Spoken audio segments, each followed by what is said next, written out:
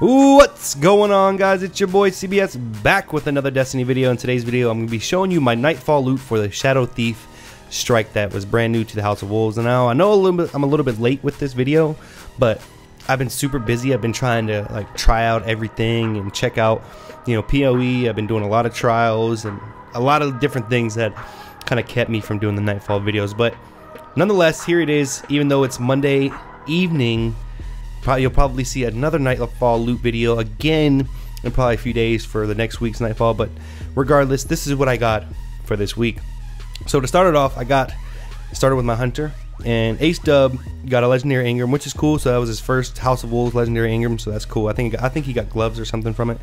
I unfortunately got 12 strange coins, which is garbage, but it was worth it. When if you saw earlier this week, I bought a whole bunch of what do you call it, legend or exotic Ingrams, trying to get those helmets, but didn't work out for me, as you saw.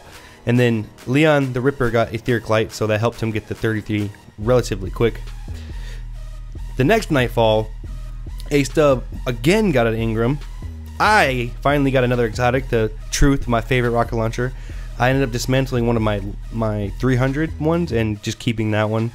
And then Ripper got the Amplified Geo, and whatever. What I've learned about playing with Leon the Ripper is he gets all the drops. So if you guys ever play with him ever, he gets everything. I would recommend not playing with him.